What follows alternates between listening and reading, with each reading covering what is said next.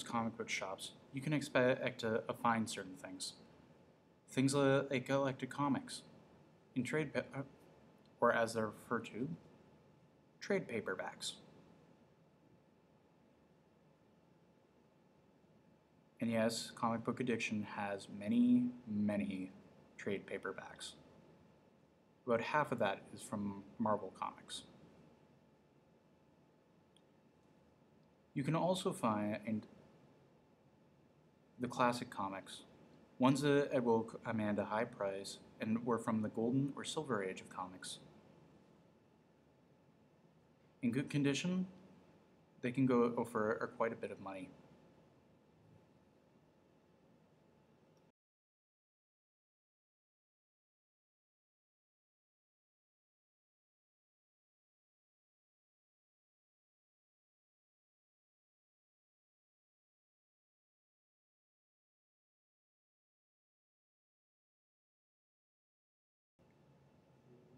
That's not all that you can find here, though.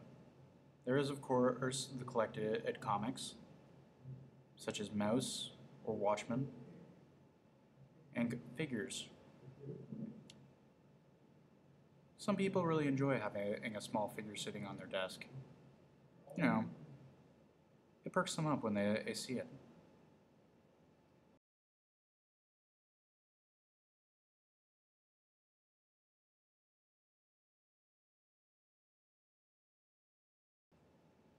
Other folks, however, need something a little more grandiose.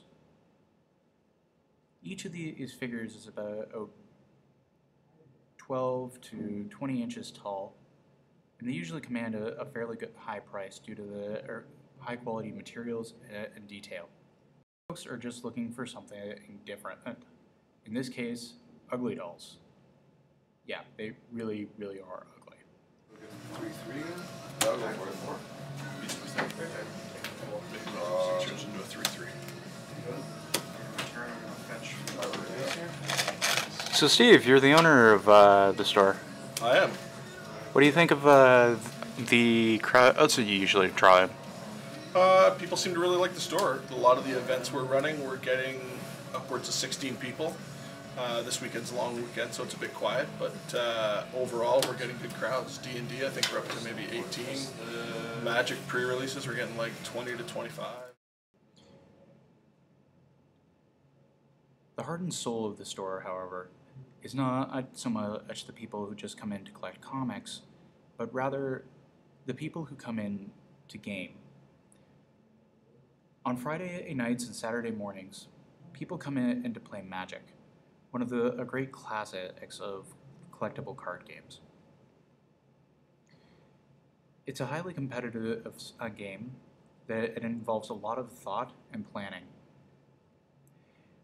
Of particular note is the fact that people of all ages are able to come and be equals here. In this case, we have people ranging from 45 to 16 playing.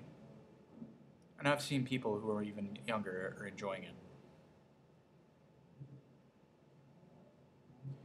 There is, of course, also a monetary factor in Magic. While $14 for a single card sounds pretty steep, the shop has other ones, which date back to first edition, and are worth over $300. Tell me about what's up. We're running a Pokemon tournament right now, so we have both cards and DS play, and it's free to play. They can come in, and it runs from 12:30 to 2 o'clock. Cool.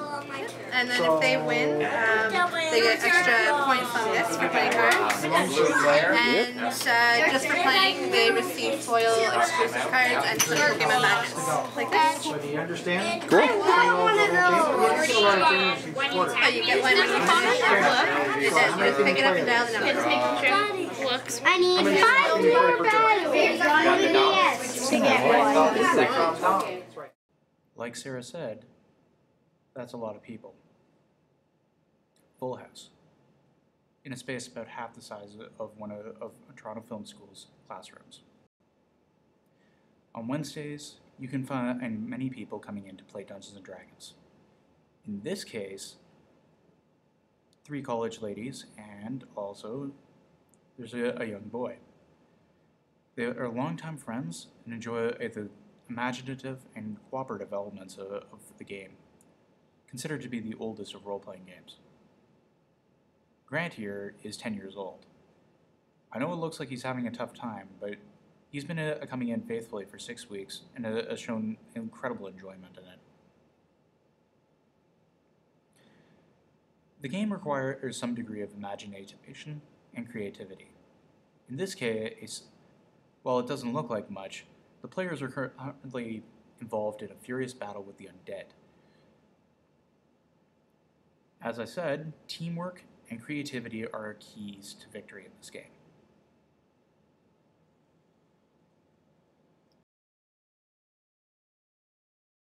Do this specific one? To like Dungeons and Dragons and whatnot.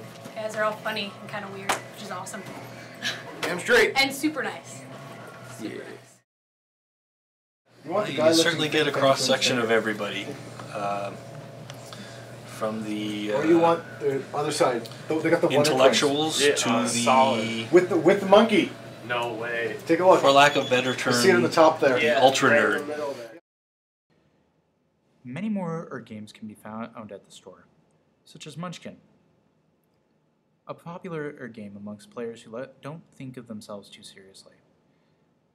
It features a level of psychology that puts good old Texas Hold'em poker to total shame. Other folks prefer games like Heroes Clicks, which allows them to control a small group of heroes and villains in a tactical board game against each other. Much like with Magic, there is a collectible aspect to this game, and also a bit of a money factor. Still, many people enjoy it. Lastly, there are, of course, the variations on classic games, such as Risk.